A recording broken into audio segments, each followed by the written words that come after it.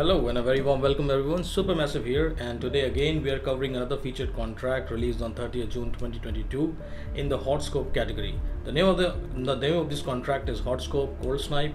Let's see how many targets do we have in this contract. We have actually 4 targets, out of which the first target requires to be killed by accident.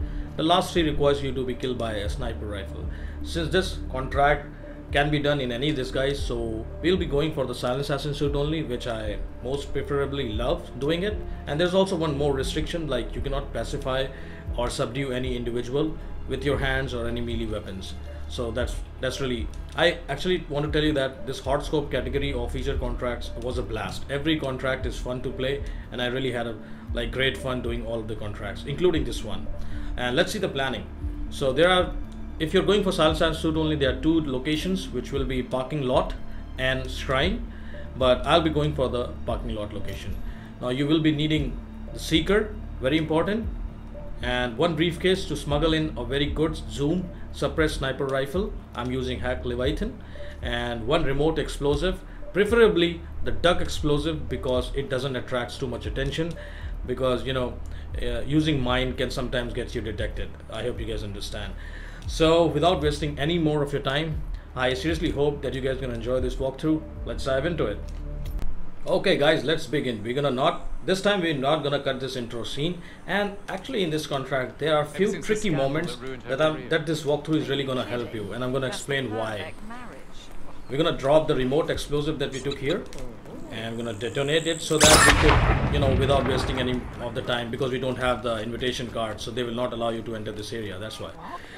Now the tricky parts I'm saying are, first one, when you need to kill the guy with the accident kill, that object or the chandelier, I don't know what to call that object, when you want to drop it at him, sometimes it falls and sometimes doesn't. The best way to make it drop is that stay away behind this tree, use the sniper and hit exactly where I'm hitting, because I will tell you what happens. If you head below it, what will happen is that the chandelier or the object will break in the air and it will not fall on the target.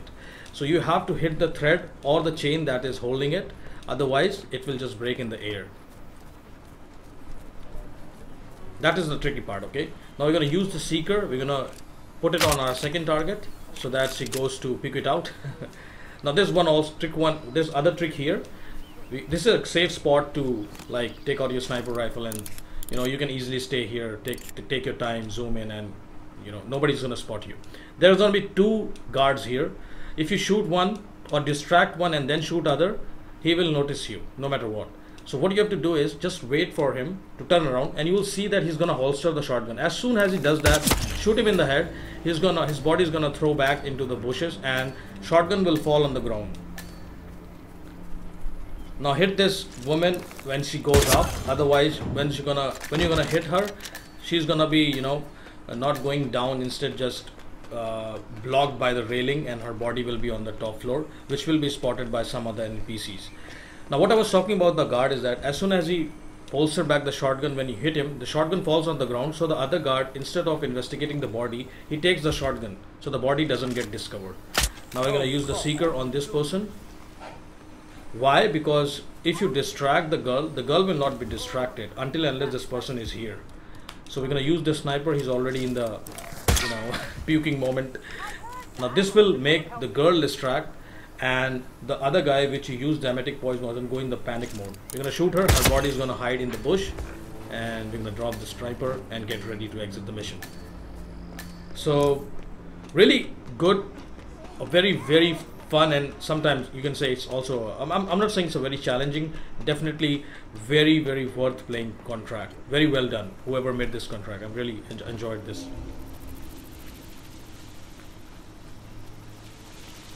Now this is a safe route. You can exit without any worry if you have timed it properly, otherwise there's gonna be guards lurking around here, those 2 guards especially.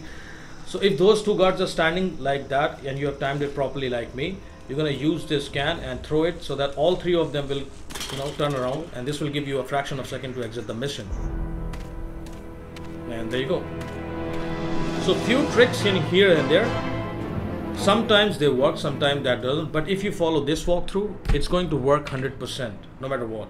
I took my time to analyze what was going wrong with me, because it was really like sometimes it was working, sometimes not. So I thought, what is exactly that it needs to work 100% every time.